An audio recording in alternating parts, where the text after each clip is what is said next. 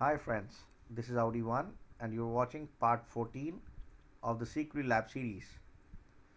For those who are watching this for the first time, I strongly recommend that you go back and watch the other part of the series.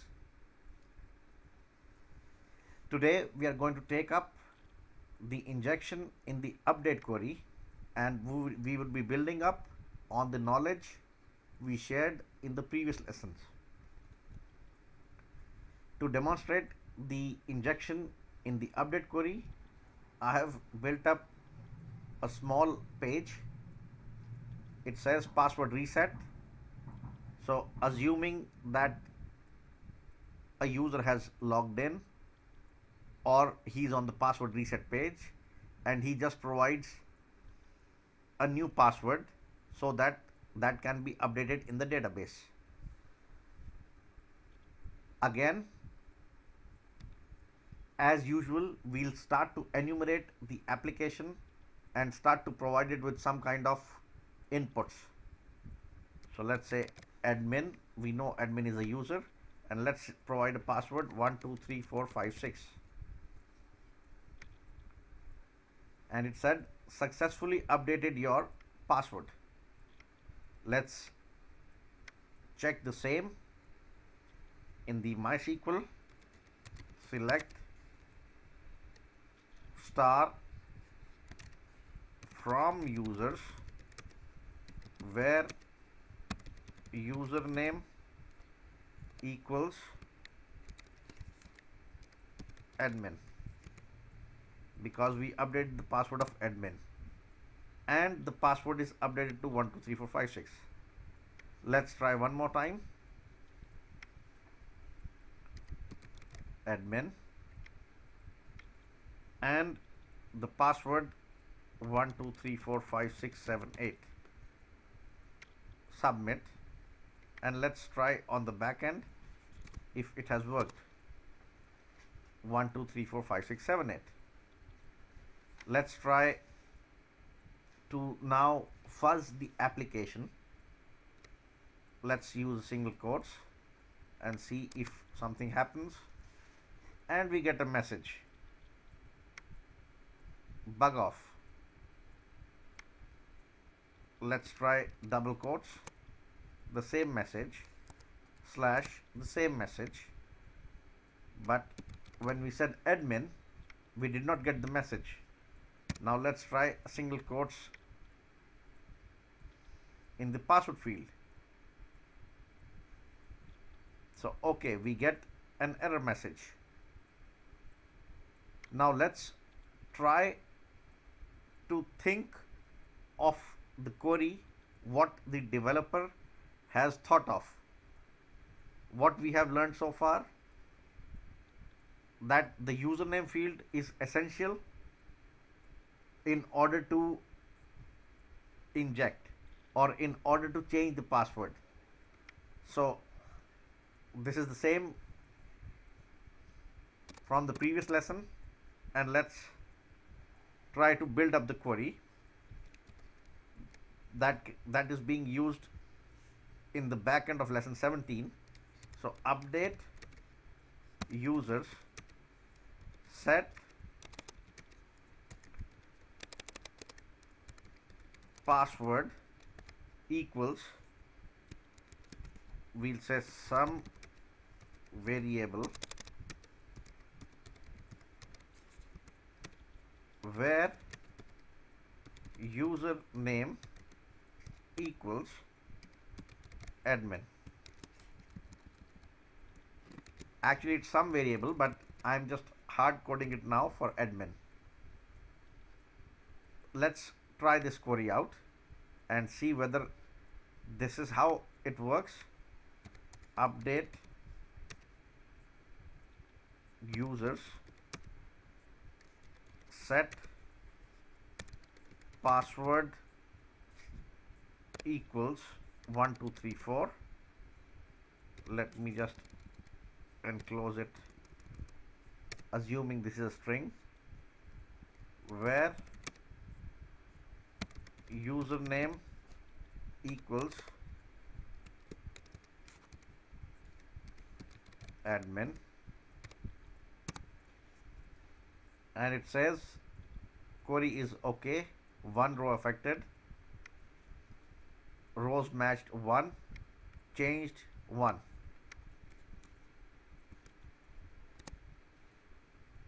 And password is changed back to 1234. Let's check the table. Select star from users. So we have 8 entries with some different passwords. A word of caution here: if you are trying to pen test a production application, please be very careful when you are doing an injection on the update, because one wrong move and the whole database will be wiped. You will be updating the passwords of each and every user in the database. So please be careful. Please practice this and please try to master it in the test environment, and only do it in a pen test if you feel comfortable.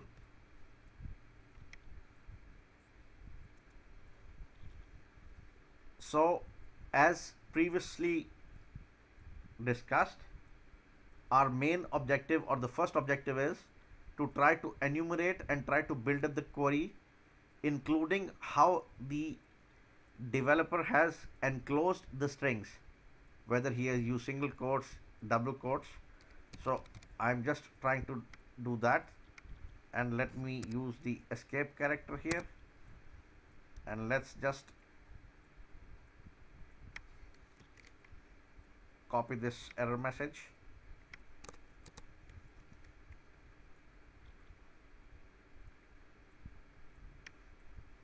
We just see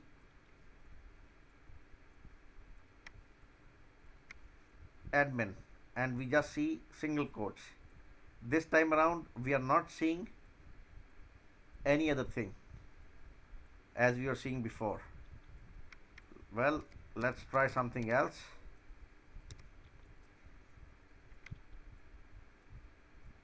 Again the same message. So we'll use a guess, because admin is probably the username and is being enclosed in single quotes. So 99.99% chance that the password, some variable, is also enclosed inside the single quotes. And this is where our injection is going to happen.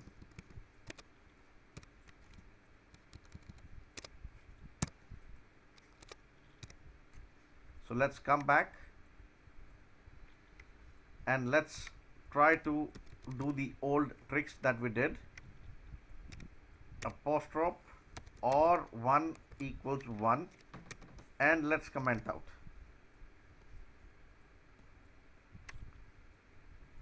Okay, successfully updated your password.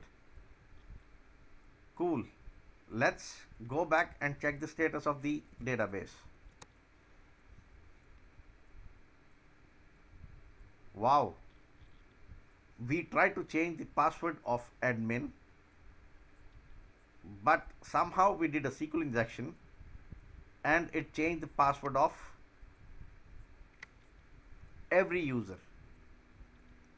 Why is that so? Well, the answer is simple. Let's copy this and instead of some variable, let's use our input. We said apostrophe or 1 equals 1, and we use the hash. So technically we are just saying update the users table and set password equals, and this will return true because 1 equals 1 would return a true value, and then comment out everything. So where username equals admin is never evaluated, and you are just updating the password of each and every user, replacing it with 1.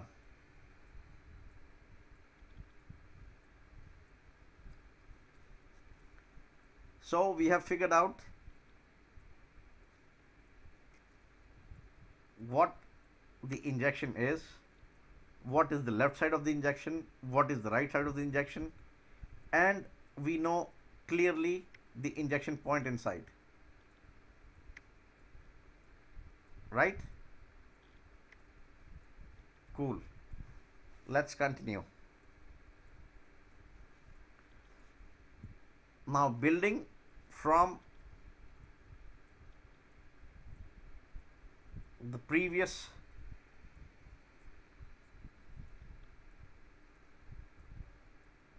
double query injection, let's use double query to dump the information. Why we are using the double query to dump the information? Because it's an update query and it is not interacting with us. It does not tell us what has been updated. The database is not interacting. So whatever is the query, forgetting for 1 second what the query is, the scenario looks similar to a double query injection where the database is not interacting with the page, but the only way to dump the database is through the SQL errors, through this error. So let's try that out. So we have this as an injection point, and we just replace this injection with a double query injection. Let's see if it works. Username is admin.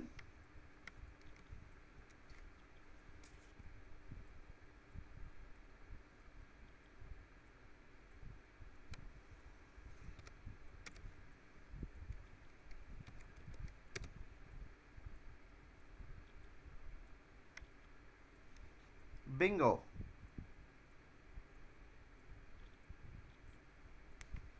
We got what we wanted, the username. Well, what did I do? I did nothing special. I just followed the basics.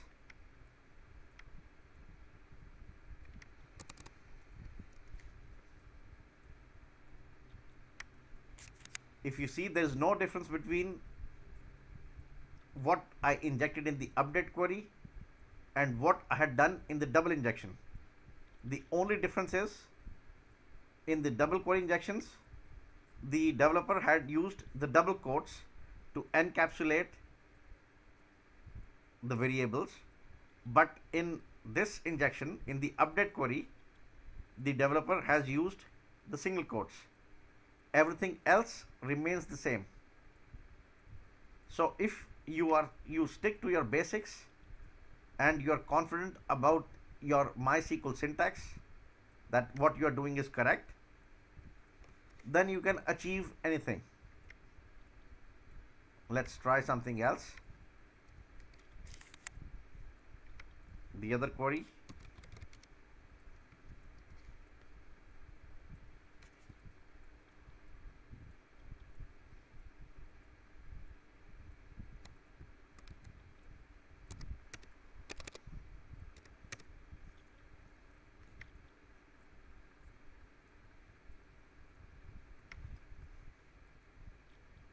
And we get the data dir. Let's try something else.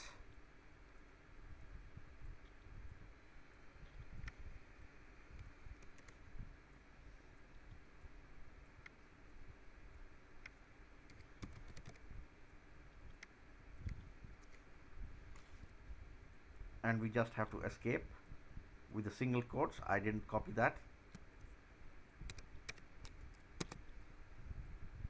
The Ubuntu version and so forth. What all you want to extract, just put in this query, in the primary query or the sub query, and everything would be dumped out. Isn't it simple? The only thing is you have to think logical and you have to be confident of what you are doing. Well, this is all for this video. Thank you very much. Guys, please leave the feedback. Feedback would help me improve myself, improve the quality of my videos, and motivate to make more videos. Thank you very much. Bye bye.